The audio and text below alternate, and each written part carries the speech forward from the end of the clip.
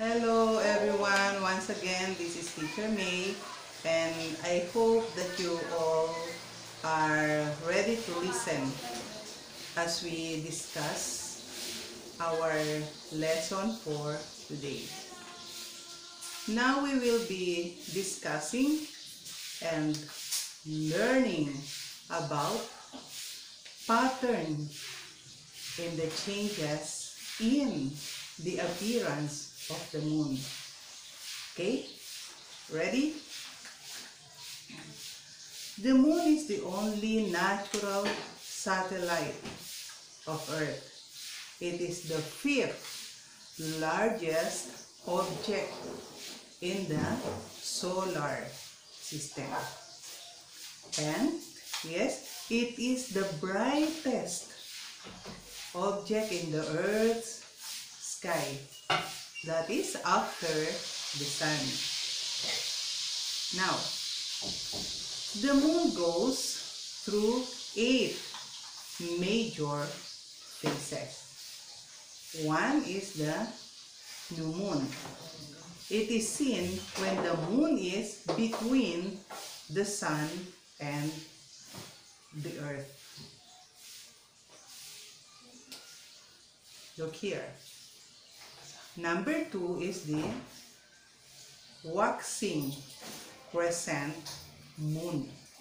It is when the moon looks like a crescent and the crescent increases in size from one day to the next. Now, the third phase is the quarter moon, or we call it half moon. It is when the half of the lit portion of the moon is visible after the waxing crescent phase. It comes a week after the new moon. Now, our fourth is the waxing gibbous moon. It occurs when more than half of the lit portion of the moon can be seen and the shape increases in size from one day to the next. This phase occurs between the first quarter and the full moon phase. Now, what number are we? We have the number 5, that is the full moon. It is when we can see the entire lit portion of the moon. The full moon phase occurs when the moon is on the opposite side of the earth from the sun. It is called the opposition. Do you know that a lunar eclipse can only happen at full moon? Now, number 6, this phase is called the waning gibbous moon.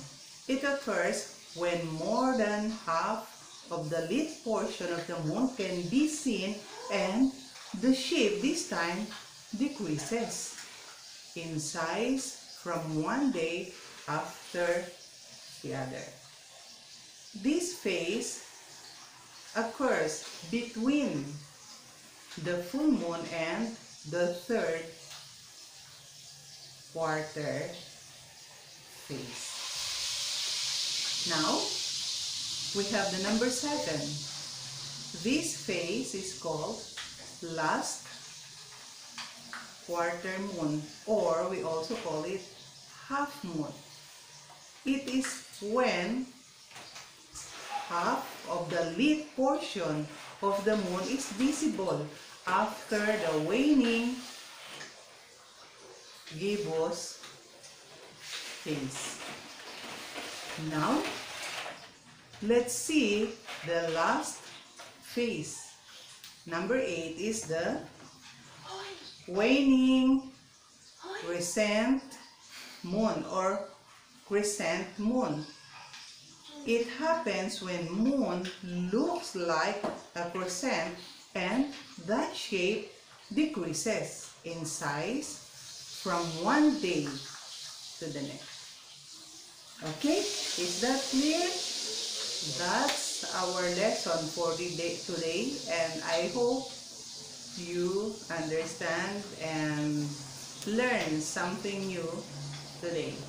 Again, thank you, and once again, this is Teacher May.